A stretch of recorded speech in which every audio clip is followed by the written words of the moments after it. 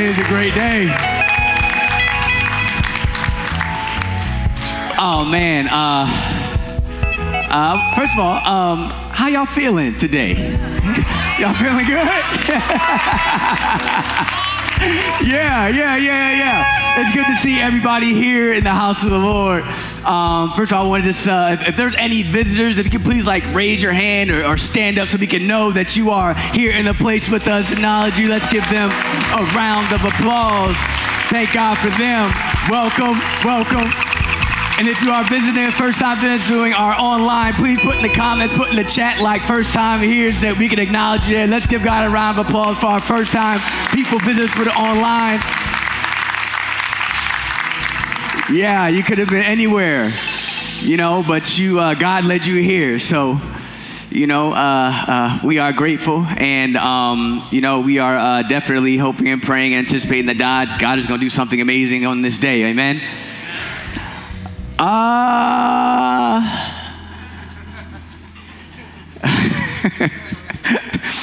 Let's pray. Yeah, let's do that. Dear Heavenly Father God, thank you for this day. Thank you for allowing us to just borrow your breath, God. Without you, we'd be nothing. Without you, we'd have no direction. Without you, we've had no purpose.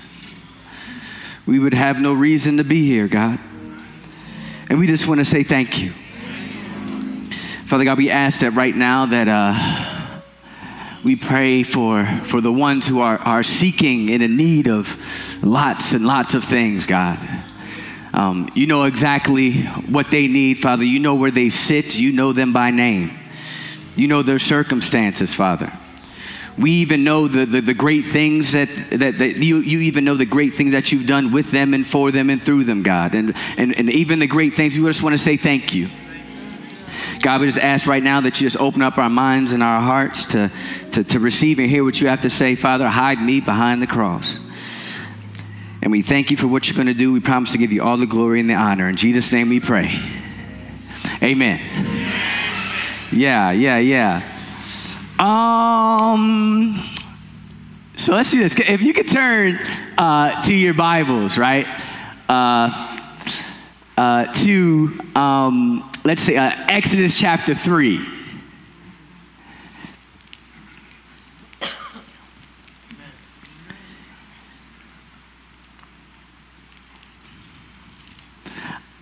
Exodus chapter 3, and we're going to start at verse 1. Yes, start at verse 1.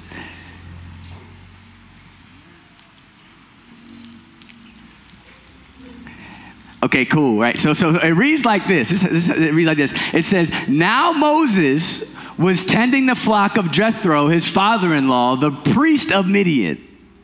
And he led the flock to the back of the desert and came to Horeb, the mountain of God.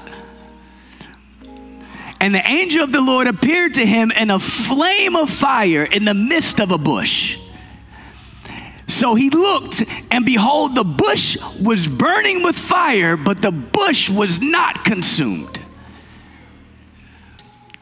Then Moses said, I will now turn aside and see this great sight, why the bush does not burn. So when the Lord saw that he turned aside to look, God called to him from the midst of the bush and said, Moses, Moses. And he said, here I am.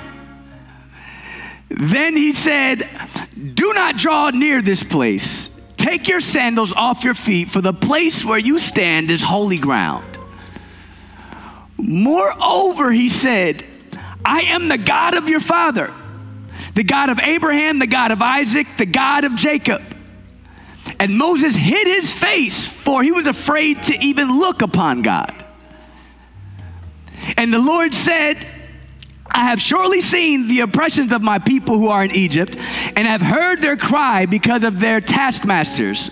For I know their sorrows, so I have come down to deliver them out of the hands of the Egyptian, and bring them from that land to a good and large land, to a land flowing with milk and honey, to a place of the Canaanites, the Hittites, and the Amorites, and the Perizzites, and the Hivites, and the Jebusites. That's a lot of ites.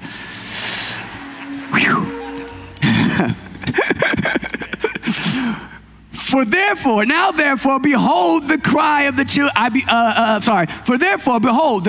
children of Israel come to me, and I have seen the oppressions for which the Egyptians oppressed them. Come now, therefore, I will send you to Pharaoh, that you may bring my people, the children of Israel, out of Egypt. Verse 11, it says, but Moses said to God, who am I that I should go to Pharaoh, and that I should bring the children of Israel out of Egypt? So he said, I will certainly be with you, and this shall be a sign that I have sent you. When you have brought the people out of Egypt, you shall serve God on this mountain. May the God bless the reading and the hearing of his word. I would love to talk from the idea of you had me until you said me.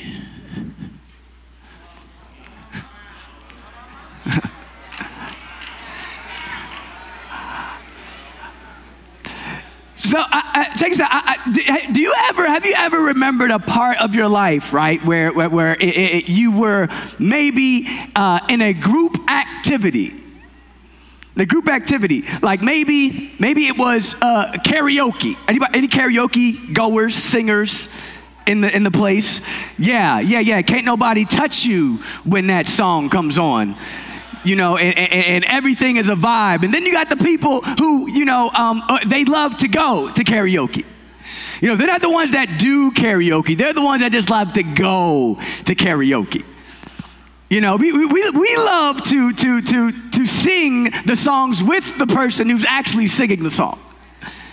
We love to enjoy to watch those people have a good time and embarrass themselves.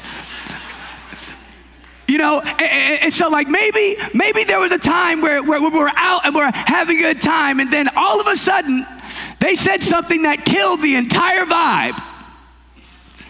They said, it's your turn. Wait a minute. Now, everything was all well and good. Everything was fun. Everybody was vibing, having a great time. I came out here to have a good time, but for some odd reason, when you ask me to do something that's uncomfortable for me,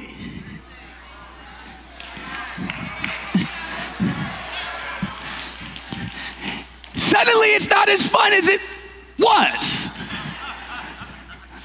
You know, I remember as a kid, right? I was in grade school, and I loved when the teacher would read us books. She would read us books, and it would be a story time, and I was so excited because she just knew how to read real good. You know, she just knew how to read real good. She knew all the words. She articulated the pronunciation and the punctuation and the mood and tone of her voice. She actually brought the story to life.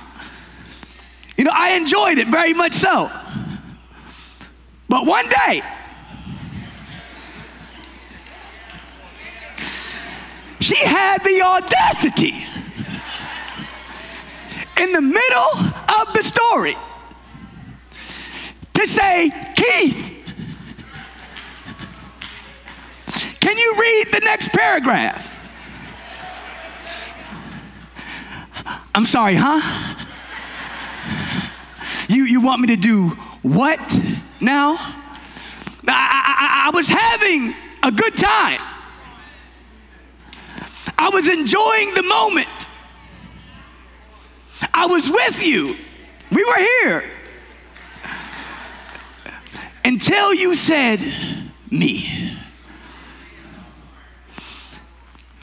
You know, I want to dive into this idea in this passage of Moses, because I believe that this same exact feeling that we might have been experiencing in our lives, you know, of nervousness, of fear, of being uncomfortable.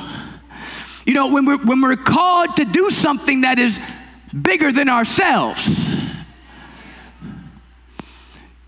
You know, I want to dive into this story because I found it very interesting that everything, Moses was minding his own business. It said that, it says right in the beginning, the very first verse, Moses was tending to the flock. Just doing what he was supposed to do, minding his own business. You know, and what I found out is this, is that when God calls upon people,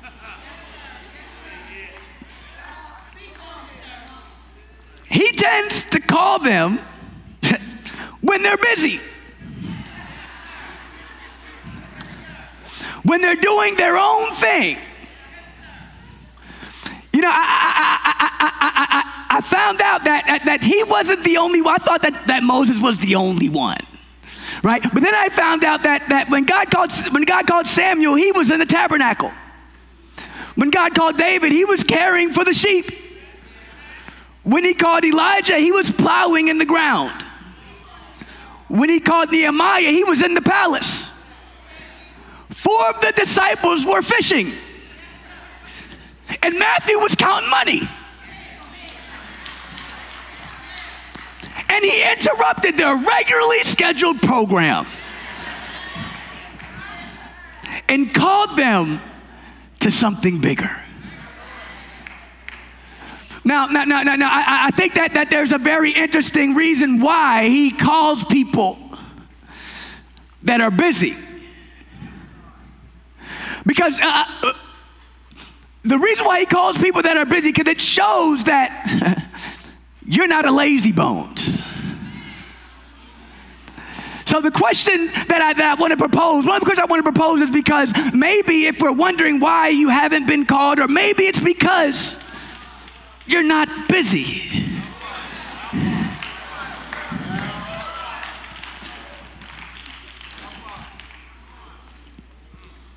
So in the midst of us being busy with our lives, busy with a whole bunch of things that we got going on, right?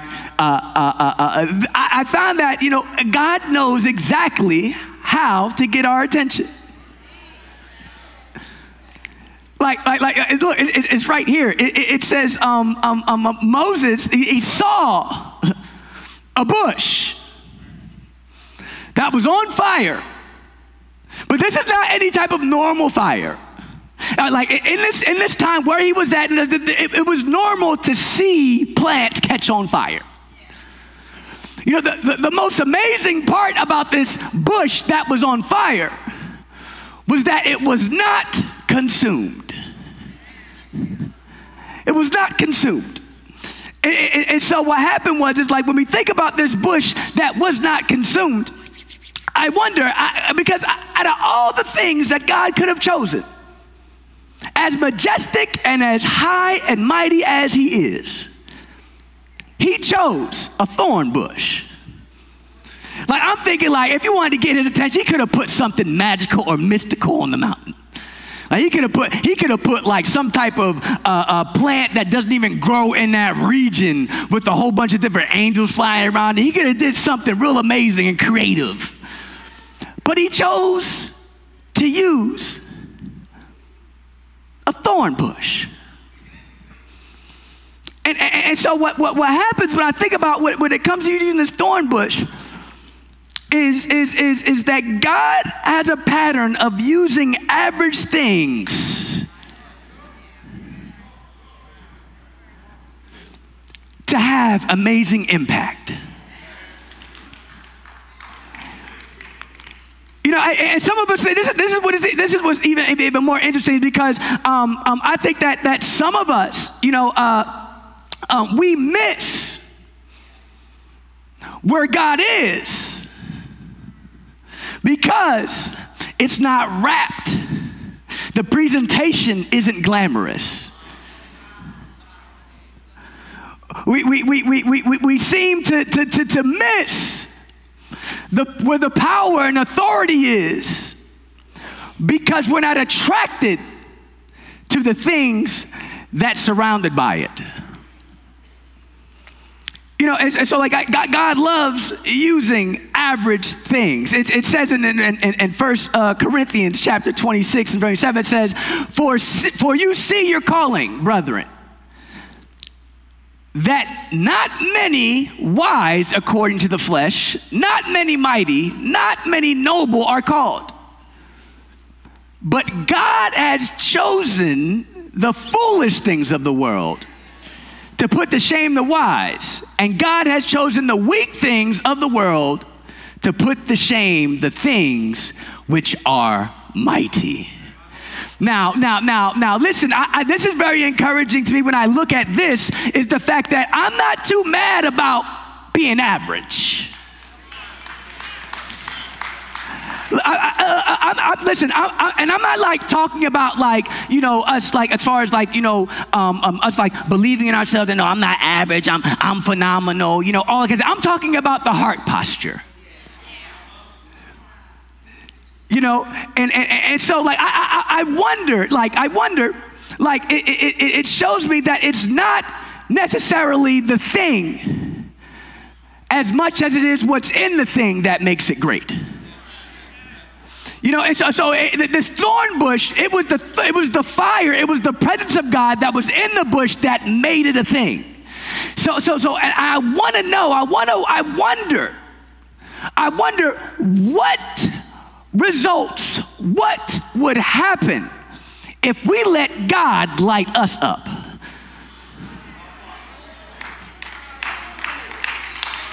You know, I want to know, how many people do you think you'd be able to bless? You know, how many lions, tigers, and bears you think you'll be able to defeat? How many demons and curses do you think you'll be able to pray and fight away? You know, how many strongholds and generational curses do you think you'll be able to break? You know, anything God chooses to dwell in can withstand the heat and not be consumed.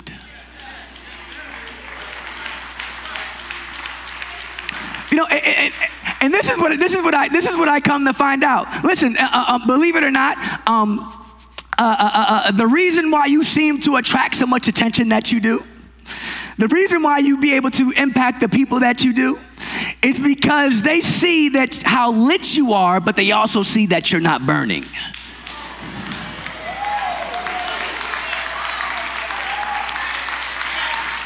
You know what I'm saying? So everything, this is even more crazy in this moment.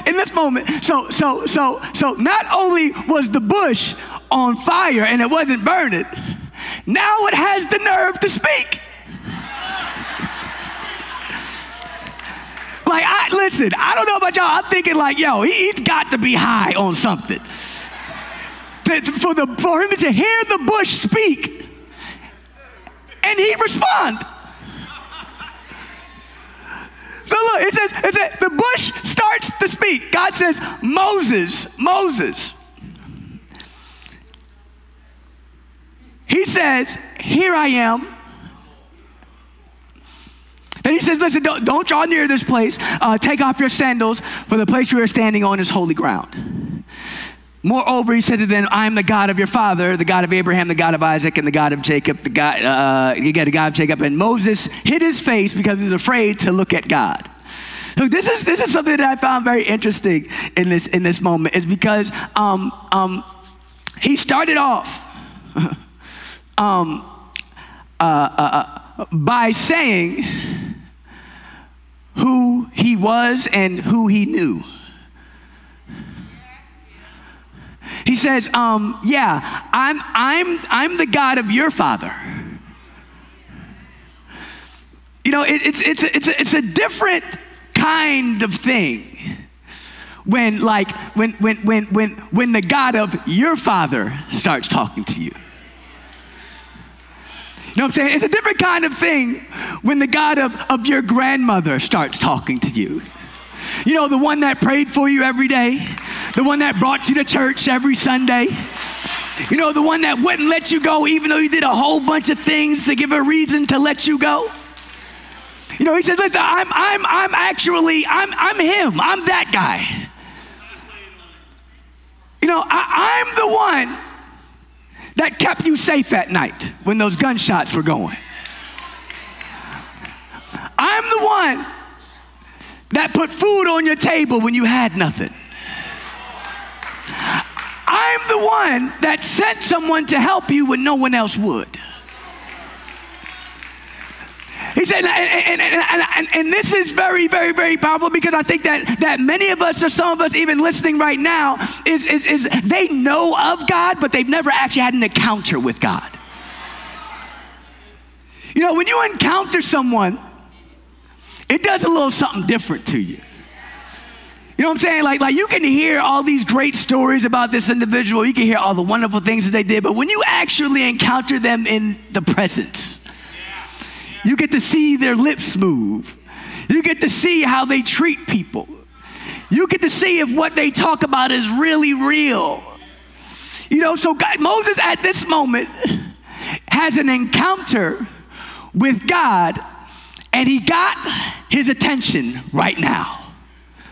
And I think that many of us, that some of us, you know, when it comes to the reason, when it comes to God knowing how to get our attention, I wonder if we are actually paying attention.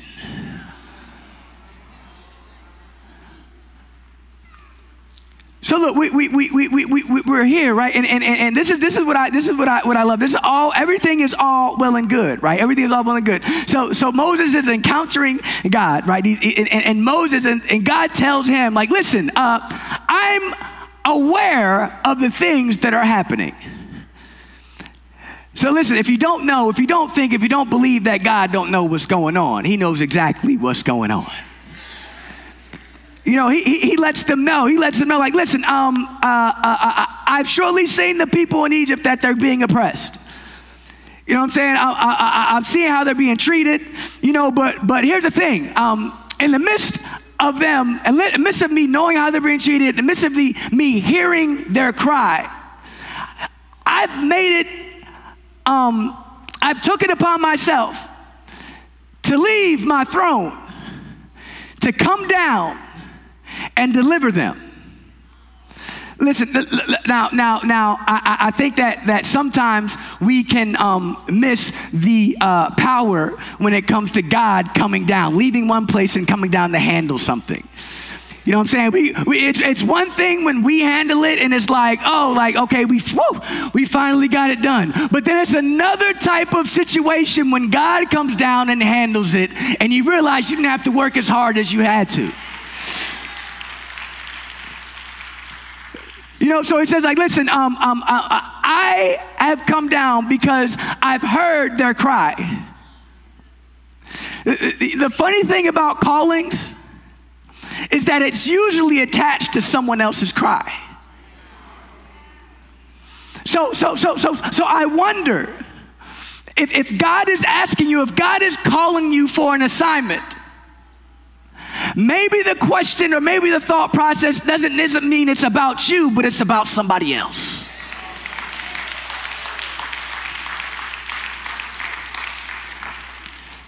So look, it says, I will deliver them out of the hand. Now listen, I love this is because deliver, it means to snatch. Like it means to pull away from danger. You know, it means that something that doesn't belong to someone. So he said, listen, I've come to snatch them away, snatch my people away from the hands that it doesn't belong to. You know, but then also it says, listen, I've come to take them. Let me see, verse 8. It says, and bring them up from that land to a good and large land. Now, this is what I realized when I was reading this, is that I found out that everybody has a land. Everybody has a land, like not just necessarily like the land, like the ground, But he says that I am going to take them from that land. I think that everybody, in order for them to get delivered, you have to be taken from that land. You know, the land that no one knows about? You know, the land that no one knows that you are in because you make it look so good in public. You know, the land that keeps you doing things that you don't and shouldn't do. You know, the land that keeps you in the past. The land that continues to remind you that you would never, and you're not, and you won't. So he says, listen, I have come to deliver them from that land.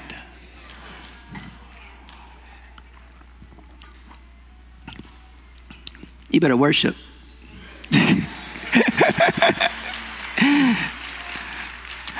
So listen, in order for God to bring them out from one place, they first have to be delivered from that place. Now look, now even as leaders, people who are called, like we're just not actually, like God's not just delivering them. God's just not bringing them out of that land. But for the called, we actually still have our own lands that we need to be called from. You know, and so at this moment, right? At this moment, everything is Gucci. Everything is Gucci. I can almost imagine Moses like, you know what, God? Yeah, it's about time, because I was just thinking the other day. You remember when I was down there and I was trying to do what I wanted to do, and like I tried to help, but I really had a heart for them. So I'm glad that you hear them. I'm glad that you're about to do something. Then he says, come now, therefore I will send you.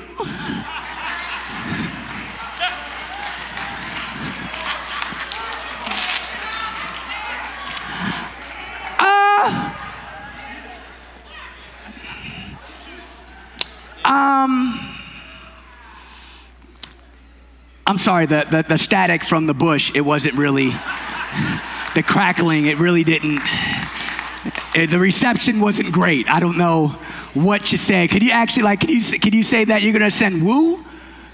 No, I'm going to send you. Now it was at this moment where you had me. I was on board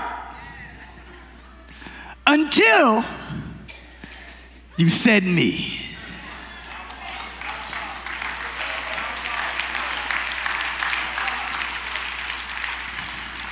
So look, here we go. Look, so it says, I will send you to Pharaoh that you may bring my people, the children of Israel, out of Egypt. Now this is wild because, and this is scary, because when you get called to do stuff, the weight of the responsibility gets and feels like a ton.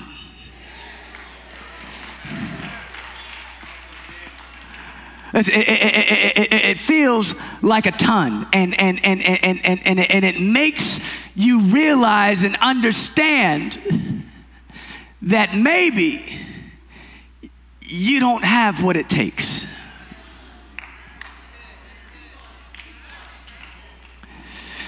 You know, and to be honest, I don't think that that's necessarily a bad thought to have. This is why, because one, it's a reality, and number two, God, I don't think God would ask you to do something that He knows that you can do yourself. You know, so he says, listen, so he begins to ask a very interesting question. But before the question, I think that it's super important to understand that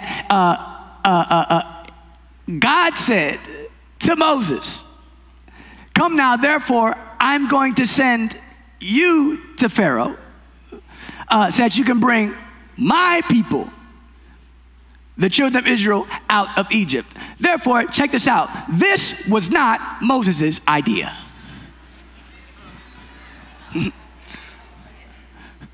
So I began to wonder, I began to think that if it's your idea,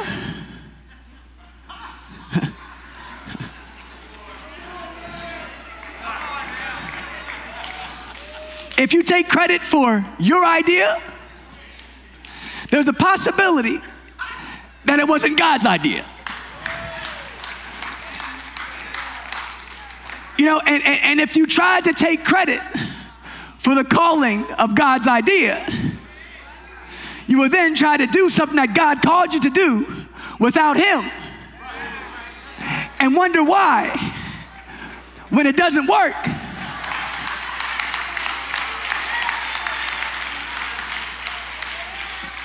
You get frustrated. You know, so this wasn't Moses' idea.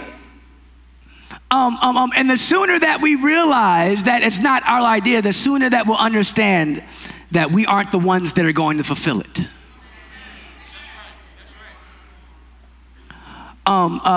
Listen, it says in Philippians 1, verse 6, it says, "Be confident in this very thing, that he who has begun a good work in you will complete it until the day of Jesus Christ." But here's what's wild. It says, so after God tells Moses what he's going to do, right?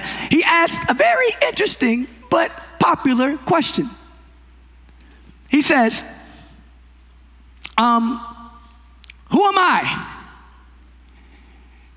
that I should go to Pharaoh, that I should bring the children of Israel out of Egypt?"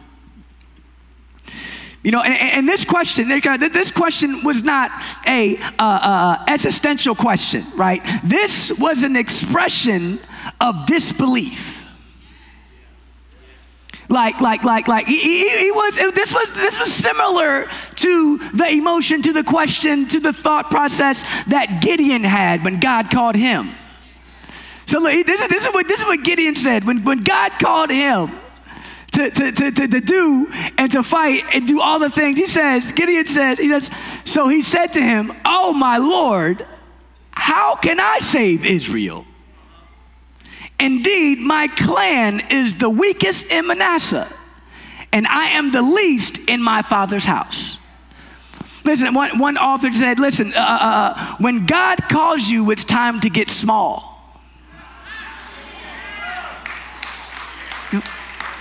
And then he concludes with this. He says, many folks are little use to God because they are not small enough.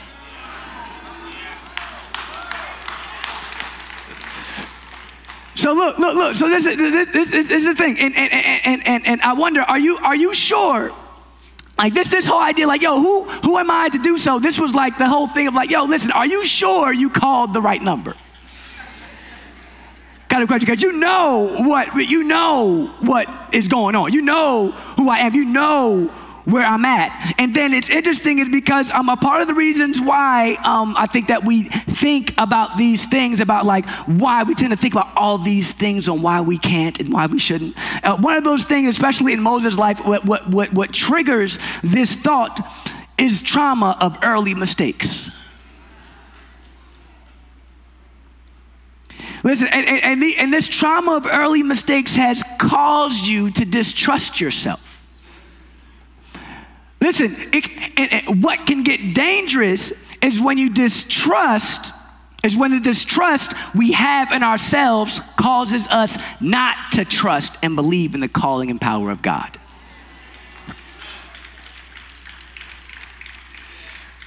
You know, it's also super interesting how we not worried about our faults. We're not worried about our insecurities. We're not worried about, the things that we can't do. We're not even worried about the baggage that we carry and bring along with us when it's something that we want to do. I'm saying you go out and get a job. Go for a job interview. You don't care. You're hiding all your secrets. You say, listen, I just want to be here. I need some bread.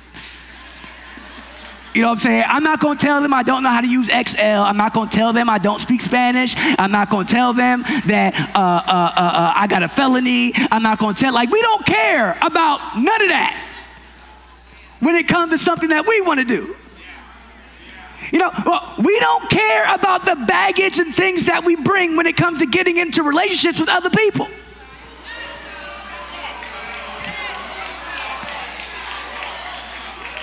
But as soon as God calls you to do something, now you know exactly all the things that we shouldn't and can't be doing. All the things we're unqualified to do. All the reasons why we shouldn't be chosen and thinking about other people. Listen, they would actually be a better candidate for this position that you've called me to be in. But why do we do that?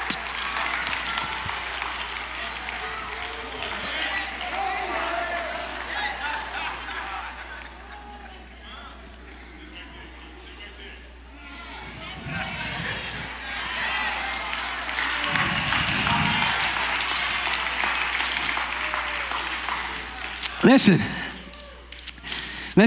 and I love this. I love this. When Moses asked this question, here it is. I should say, when we ask this question, who am I that I should go? Our first response, normally, our first response, and even when it comes to people that we may confide in, and we tell them about what's going on, it's like, yo, man, I'm super scared about this, and I don't know what's about to happen. I know what's going on. It's one of the first things that we tend to do as the world, as people, and there's no harm in this, but I just find it very interesting. The first thing that we tend to do is we get told to, you better speak over yourself. You better use affirmation. You actually are enough. You are strong. You are smart. You are mighty. You are phenomenal. And all these things are great. I think that we should always use these things. But I think that one of the world's popular prescription for our insecurities is an over-infatuation of the empowerment of self.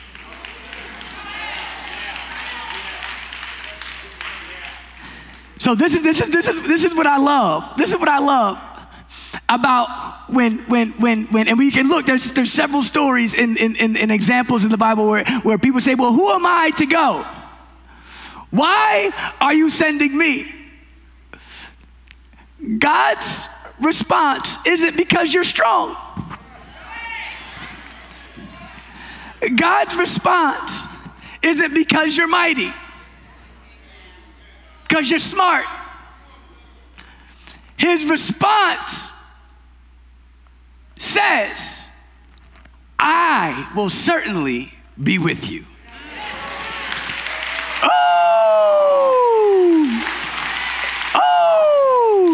Listen, because look. I love this. I will certainly be with you because what happens is that you think that you're going to do it for your ability. You think that you actually by yourself have what it takes. He said, no.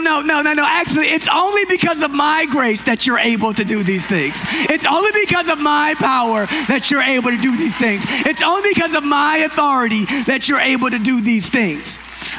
Instead of, the confidence that you think that we should be having doesn't come from within. It comes from the hills, which once comes your help. So here, let me see. Affirmations, they remind us, but they are not the source. and the secret to overcoming our insecurities is to shift the focus on the one who gives us the power.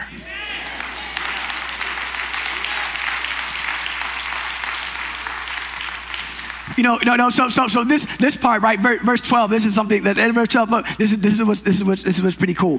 And actually, one of the most scariest things ever.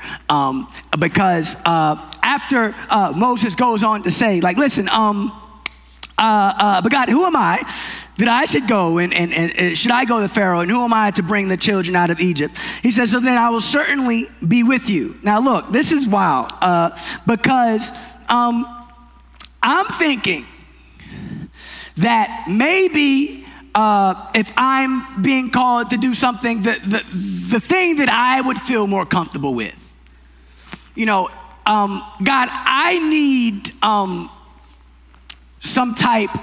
I need a specific type of assurance. That this is going to be the thing.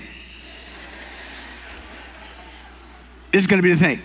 So, but what's wild about this is the kind of assurance that God gives wouldn't necessarily be my choice perspective of the kind of assurance that I would like, but he does something that requires something a little more about you.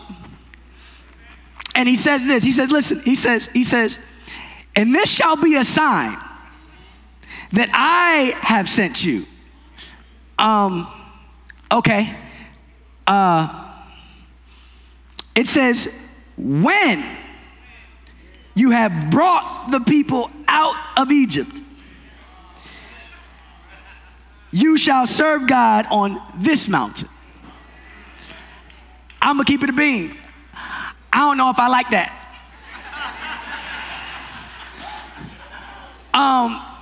Because the only way that we're gonna know if God sent you, if God called you, is when it's already done.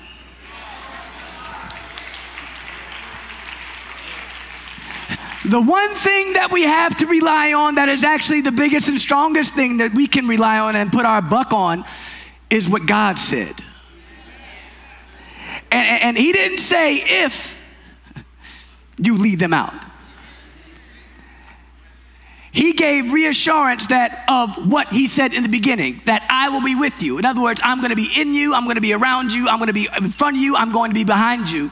And this is how you know that that is going to be, is because I'm not going to leave you. So when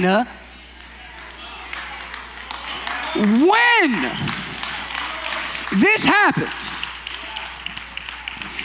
you'll actually meet at this very place, right back here where I called you at. And you will serve me on this mountain. Here we go. Last but not least, right? This is what I love about when God calls, right? This is wild. Is because not only will he gives us like assurance on what's going to happen, but also or reassurance, but he also gives us resources.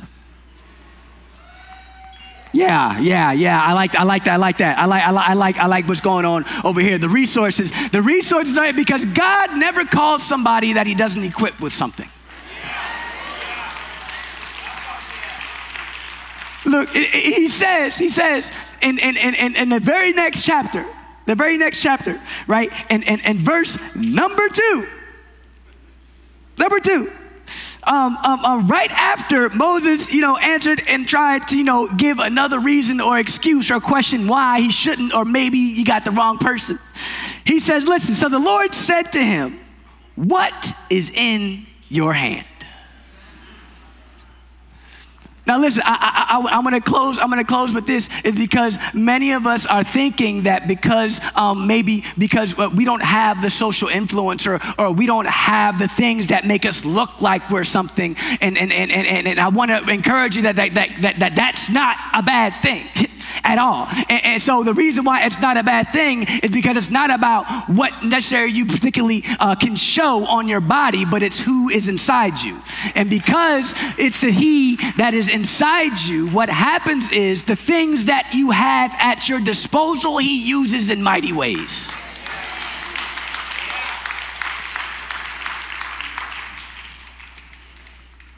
So I want to remind us that while you're being called, when you are called, get small.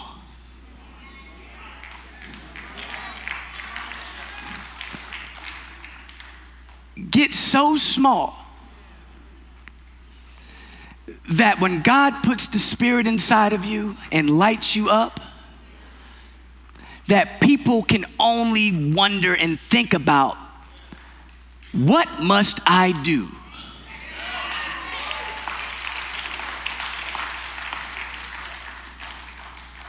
To be used by the God that you serve. God bless y'all.